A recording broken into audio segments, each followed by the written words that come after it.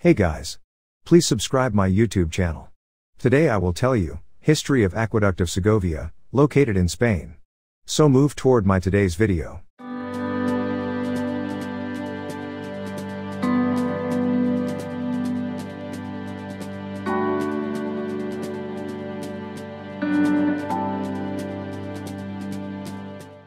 The Aqueduct of Segovia is one of the most iconic and well-preserved Roman engineering marvels in the world. Here is a detailed history of this ancient aqueduct. 1st century CE.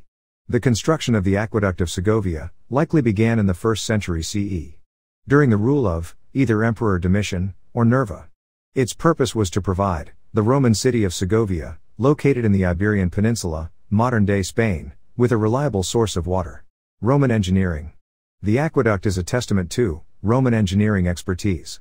It spans approximately 818 meters, or 2,683 feet, and consists of more than 25,000 granite blocks, held together without the use of mortar. The precision of the construction is remarkable. Water source. The aqueduct collected water from the Frio River, located about 17 kilometers, or 10.5 miles, from Segovia. It transported this water to the city to meet its drinking and irrigation needs. Double arches. One of the most distinctive features of the Segovia aqueduct is its double row of arches. The lower level consists of 75 semicircular arches, while the upper level features 44 pointed arches. This design allowed the aqueduct to adapt to the uneven terrain. Gravity-driven water flow. The aqueduct used a gravity-driven system to transport water, relying on a gentle slope to maintain a consistent flow. The water flowed through a channel at the top of the structure.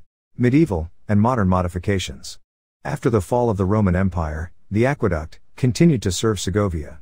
Over the centuries, it underwent modifications and repairs. In the Middle Ages, a canal was built atop the structure to improve water transport.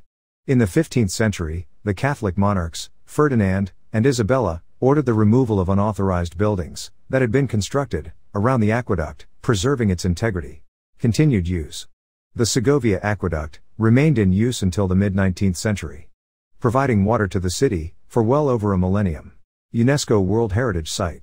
In 1985, the Aqueduct of Segovia was designated as a UNESCO World Heritage Site, recognizing its historical and architectural significance.